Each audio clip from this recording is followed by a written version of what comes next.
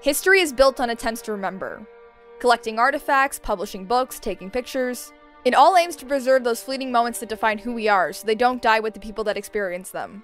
We try so hard to remember because life is ephemeral. Once you die, the person you've nurtured and developed over your life instantly disappears, and there's no guarantee anyone will talk about you or preserve your legacy after you're gone. But there's a chance to live forever if the people around you remember you and pass on your stories.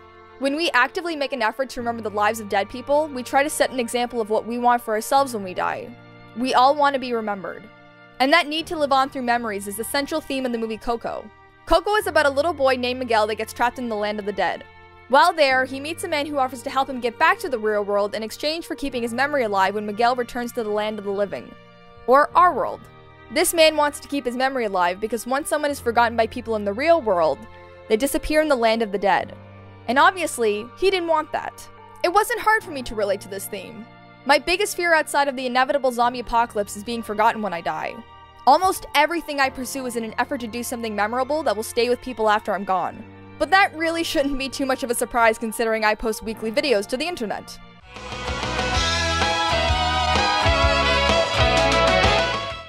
But unless you subscribe to the idea that the dead live on in the afterlife through memories, being remembered after you die shouldn't matter. I mean, you're dead. Christian, Jewish, atheist, what people decide to do after you die shouldn't change the outcome. That thought got me thinking of another question that Coco really doesn't touch on, but I feel is important to ask in the context of the movie and life. And that question is, what's worse? People forgetting you, or you forgetting yourself?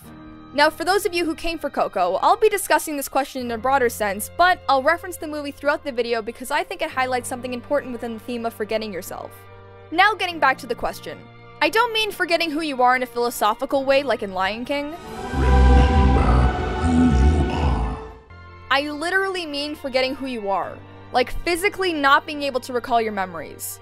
To explain why I think your personal memories are so important, let's start by saying that you're not a person. You're not how you look or how you sound, your memories. Your personality, how you act, what you think, is a manifestation of all the experiences your brain thinks are important enough to remember. Unless you decide to commit something to memory or your brain says, yeah, I think I'll hold on to that experience, that piece of your life is gone.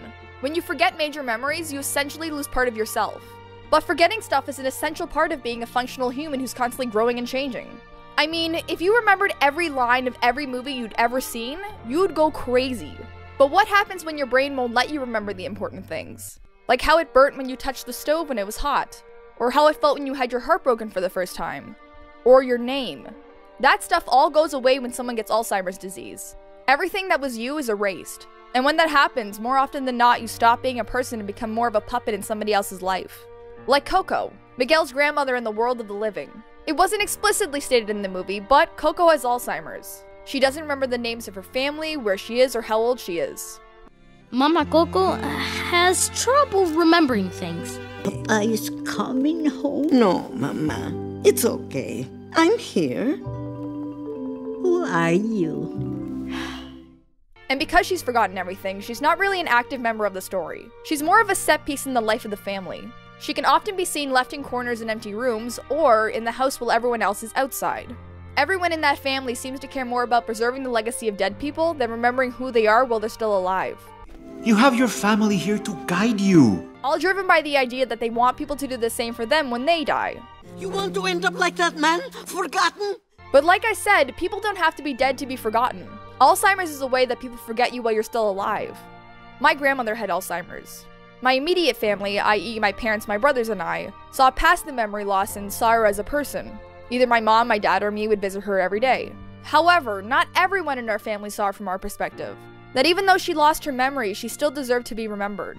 The reason they gave was, and I quote, "She doesn't even remember me. She's dead to me." Let's pause here to think about that line. It might seem easy to brush off people with Alzheimer's because they're not aware enough to speak up for themselves. But the thing is, they're still the same person that laughed with you and cried with you and shared those special moments with you. But since the people who are suffering can't remember those times themselves, no one else feels the need to remember either. It was both weird and sad to see my once vibrant and caring grandmother turn into a shell of the person she once was. When she was younger, I'm sure she had hopes and ambitions, had her heart broken, was passionate about things. But none of that matters now. She lost herself, and when she did, she lost a lot of her family and friends too. And now we get to the part of the video where I talk about the importance of music. That thing I didn't mention in the intro, but was a huge part of the movie Coco. Music acts like a mental time machine. With the first note of a song, you could be sucked back to that road trip you took with your family, or that grade 8 Valentine's Day dance you've been trying to suppress. Music does this by bypassing the part of your brain that remembers the visuals or the memories themselves, and activates the part of your brain that remembers the emotions. So you don't only remember the event, but you remember the feelings that event elicited.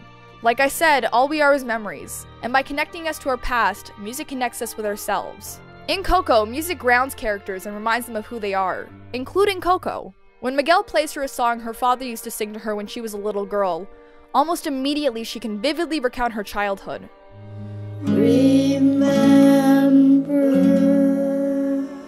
me. My papa used to sing me that song. This is the only time in the movie when Coco isn't just left alone in the corner of a room or is a passive member of a scene. She's surrounded by her family. Music reminded them of the person that Coco was before Alzheimer's took her mind.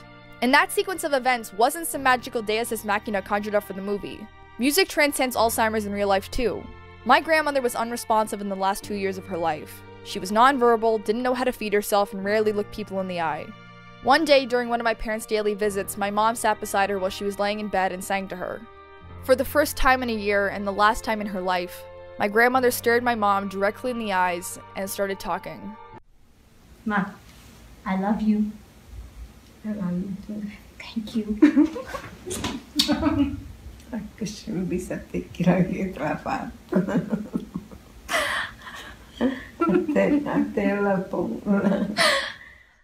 For a moment, she reverted back to who she was. But let's sway away from my personal story and go back to the question that prompted this discussion. Which is worse, people forgetting you, or you forgetting yourself?